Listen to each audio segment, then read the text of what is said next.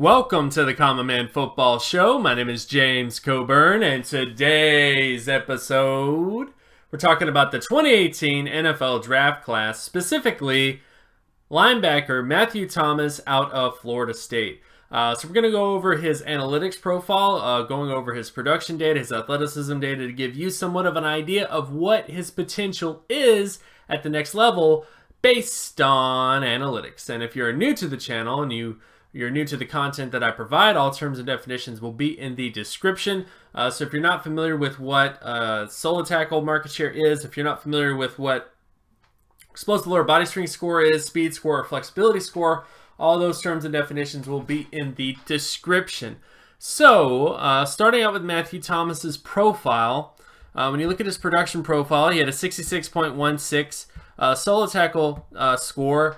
Since the 1989 NFL Draft Class, 100% of multiple All-Pro linebackers had at least a 90 or higher score, and 100% of Pro Bowl linebackers, multiple Pro Bowl linebackers, at least 3 Pro Bowl considerations in their career, had at least a 77 or higher in terms of solo tackle data. So Matthew Thomas, unfortunately, does not hit any of the high-quality outcomes. He does hit at least a starter threshold of 20.5. And also, when you look at the averages at the position, so what the average All-Pro score, the average Pro Bowl score, and the average starter score, Matthew Thomas is also a little bit below average. All those scores as well. So the only real concern with Matthew Thomas is his production data. He does not have the production indicative of a potential long-term starter. At least it's not guaranteed that he could become a long-term starter because of how poor his solo tackle data is. Now, he does have very good athleticism data. When you look at his athleticism scores, he had a 95.42 explosive lower body strength score, 72.38 speed score, and 81.14 flexibility score. In many ways, he has Pro Bowl athleticism traits. He doesn't quite hit the speed score necessary for an All-Pro player, at least to say that he has All-Pro athletic upside, but he does have at least the profile of a Pro Bowl linebacker. So that's essentially what you're dealing with, is you have a linebacker here that has the athletic upside of a Pro Bowl player, but without the production of an All-Pro or Pro Bowl player. Now, what do you do with a player like that? Well, you draft him a little bit later than everybody else.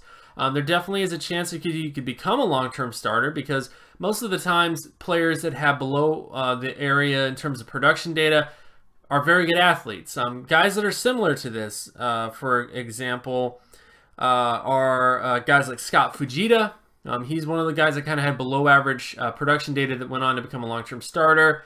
Of course, you also have DeAndre Levy, who's another linebacker who had kind of below average production data, but ended up becoming a long-term starter. He was a very good athlete coming out, and so on and so forth. So I think, again, when it comes to Matthew Thomas, you should view him as a linebacker that is a little bit of a risk because of his production profile, but he does have the athleticism traits necessary to give you somewhat of a boost in terms of his overall profile at the next level. So I think if you view him as a potential long-term starter based on his production profile and athleticism profile, then I don't think you'll lose any money. If you think that this is a guy that's going to become a multiple All-Pro, multiple Pro Bowl type, it's a lot less likely based on the data since 1989.